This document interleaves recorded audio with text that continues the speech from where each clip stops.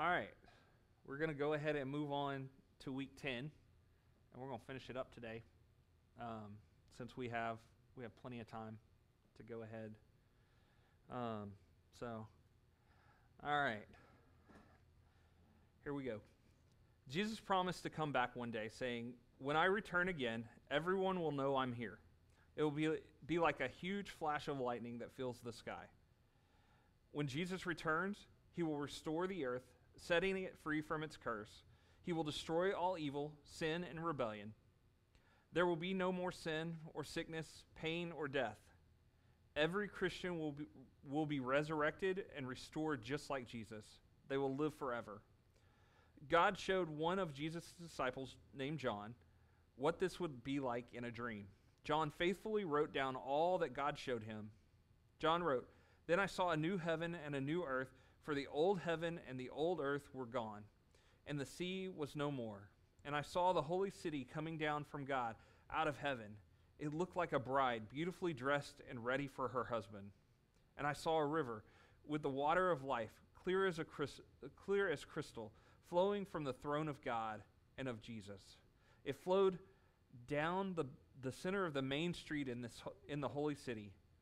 On each side of the river grew a tree, and both were a tree of life. On them was enough fruit to heal all the nations of the world. No longer will there be a curse upon anything, for the throne of God and of Jesus will be there, and his disciples will be there worshiping him, and they will see his face, and they will be known and marked as his own. There will be no night time there, no needs for lamps or sun, for God himself will shine on them. And together they will rule over everything forever and ever." Then I heard a loud shout from the throne saying, "Look, God's home is again among the humans. He will live with them, and they will be his people. God himself will be with them. He will wipe every tear from their eyes, and there will be no more death or sadness or crying or pain. All these things are gone forever." And Jesus, sitting on the throne, said, "Watch, I am making everything new. Everything has happened as planned. I am the Alpha and the Omega, the beginning and the end. To all who are thirsty, I will give freely from the springs of the water of life. Everyone who overcomes the world, those who believe in me and allow me to conquer sin and selfishness for them, will inherit all these blessings. I will be their God, and they will be my children. But everyone who chose to rebel and never trust in God's gracious sacrifice was sent away from God's good presence in the lake of fire that is the second death." And Jesus said, "Watch as you wait for me, because I am coming back soon." Amen. All right. When you heard this story, what did it remind you of in the bigger story we have heard so far?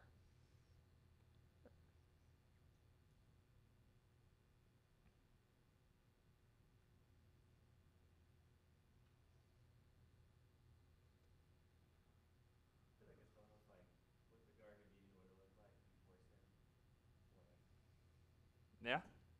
It reminds you of the Garden of Eden? What happened in the Garden of Eden? What?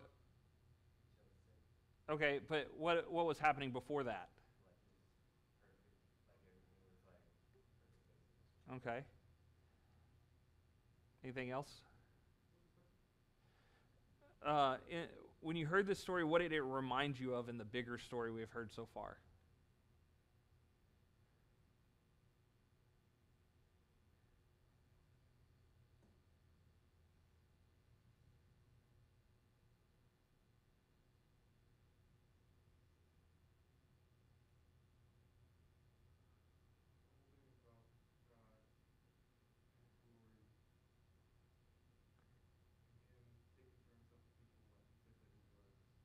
Okay.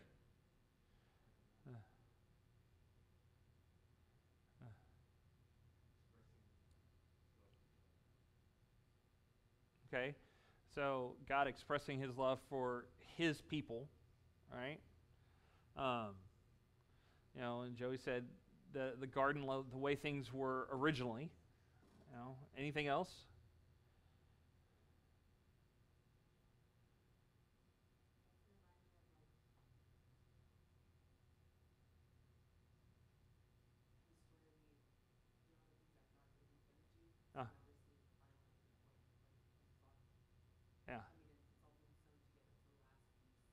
Okay, so it's all the things God has promised that are coming back together, and coming and colliding into the final thing.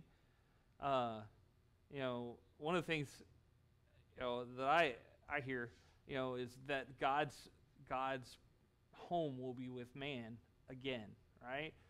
You think about the garden, and Adam and Eve were walking with God in God's presence, and that's a and then humans had no death and no suffering. They lived forever. And then, the judgment is over at that point, right? There's no more judgment. And it is how God intended it to be. What do we see that was broken early in the story that is now reconciled and restored?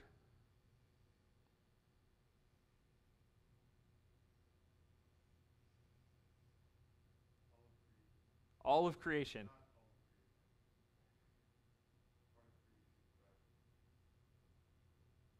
Okay. Technically, right when I said that, I was like, well, the people in hell aren't necessarily. Creation's restored. Okay. What else? What else? Is part of that? Creation is a lot of different things in this, right? But what else? What else in that is restored?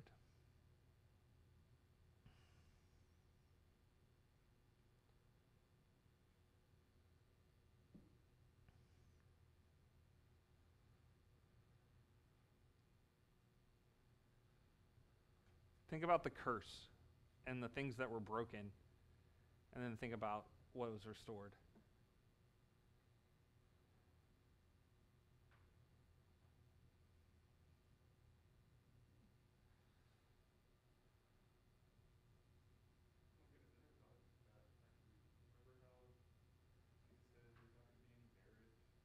Yeah. I'm assuming that means there's not going to be any more procreation going on. Yeah. That means that there would be no birth pain anymore. No birth pain? Okay. All right. What about the relationship? Like, part of the curse is the relationship between the man and the woman is broken. So relationships are restored. The ground, if you talk about just Genesis chapter 3 and the things that are broken, the ground is now broken. You have to work the soil because it's no longer doing that now nature has been restored. That's all part of all of creation, right? Let's see. Life, which was meant to last forever, is now restored. And you go back to the nature one, the new heaven and the new earth, and the new garden basically is a restoration of the earth into that. So who's doing the restoring here, though?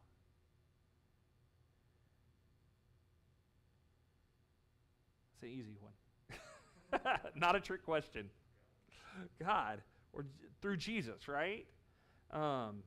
Jesus is the one that makes all things new. He's the one that all things were created for, by, and through, right? And so Jesus is the one making all things new. How does it make you feel that if you are in Christ, his disciple, you will live forever? It's reassuring. Okay.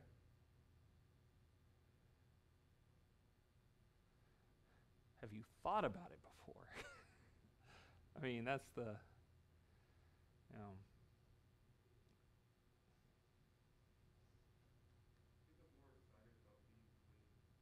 being clean. Yeah. Okay. I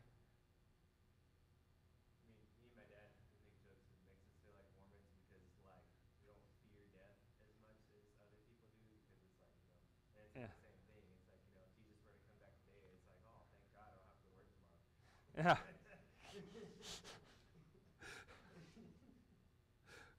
So, but that doesn't mean you won't have a job in heaven. Right. Because we were created with jobs, right? Yeah. We were created to work. So the idea is probably that we will be back to what we were originally intended to do, the work that we were originally intended to do.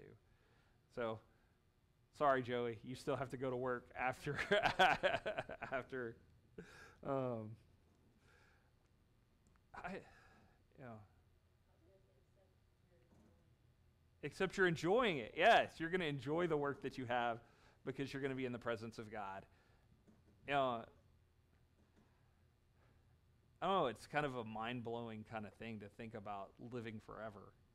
You know, of course, I think when we're teenagers, we kind of think we're going to live forever. You know, I don't know if y'all remember that too much about not ever thinking about death. And yeah. What? You've thought about death because you almost crashed the car. I was Jasmine's age. I thought it was bulletproof. Yeah. Oh. Not living my choices. Yeah. But, in the story, we see all nations living together in peace, worshiping God forever. What does that show us about what God is doing among his people, Jesus' disciples? How are we to live in light of that? So that's like two questions. So let me ask it again, because in the story we see all nations living together in peace, worshiping God forever. What does that show about what God is now doing among his people, Jesus' disciples?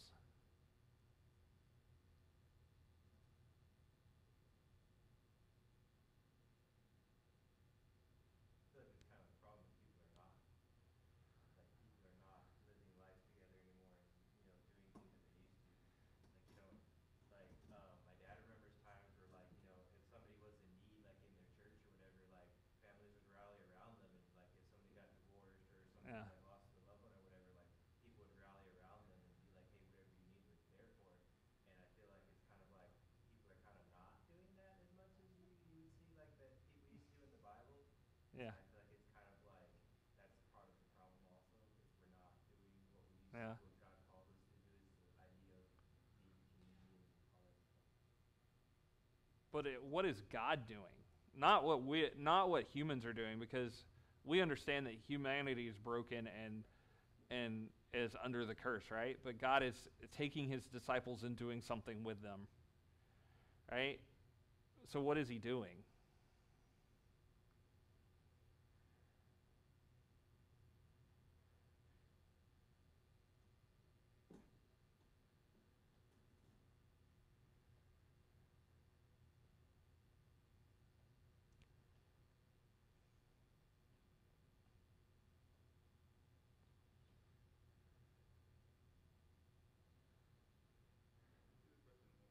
Okay. In the story, we see all nations living together in peace, worshiping God forever. What does that show us about what God is now doing among his people, Jesus' disciples?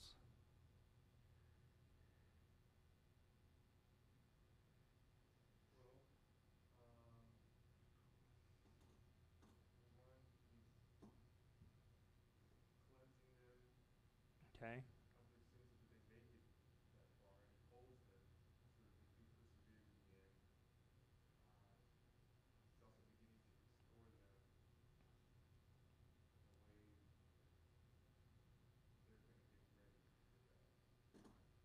that. Okay.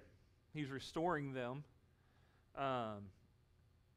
And so that's leading to God is making his disciples agents of reconciliation, right? And using his disciples to restore things around them, through Jesus Christ, right? Restoring things to the way they should be and becoming agents of reconciliation. And so this brings in a foretaste of what God is doing and will do among the nations in the future. And so we're supposed to be like, and you'll hear this morning again, we're like the coming attractions at the movies, right? Just a taste of what God is doing and he's using us. And so he's using his people to restore. And then in one day he will restore all of things to the way they should be. So in that, how should we live?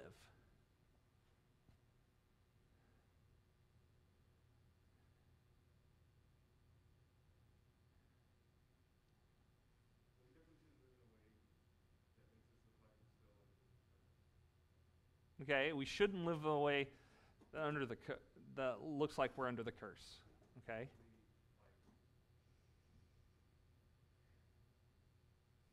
Be like doing the things that causes the world to be broken, it's like contributing to racism or okay, helping the poor or engaging in lying, yeah, but also doing things for people to see around you that undo those. okay. We should be living in a way that undo, undoes.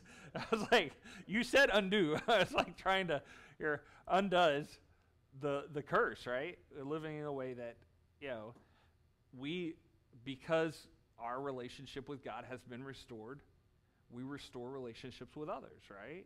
And so we live out of what God has done and become agents of reconciliation. We look for what things that are broken, and we do our part through Christ in restoring them to the way they should be. Now we can't restore everything ourselves, but you know, we can go into an area as a community of disciples and work on restoring things to the way they should be. And so that's kind of how we should live, right? Agents of reconciliation, as Paul calls us. And so, anything else out of that?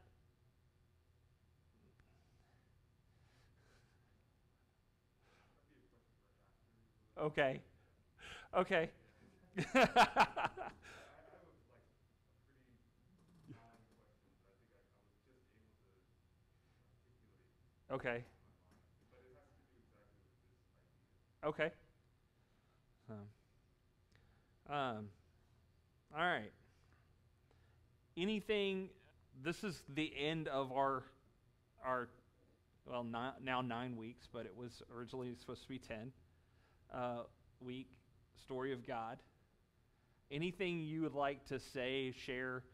You know, if you're online later, comment. I'm going to end the thing here. If there's something you want to say that you learned, go ahead and comment in the comments. The lights are flashing. So, and that's going to be the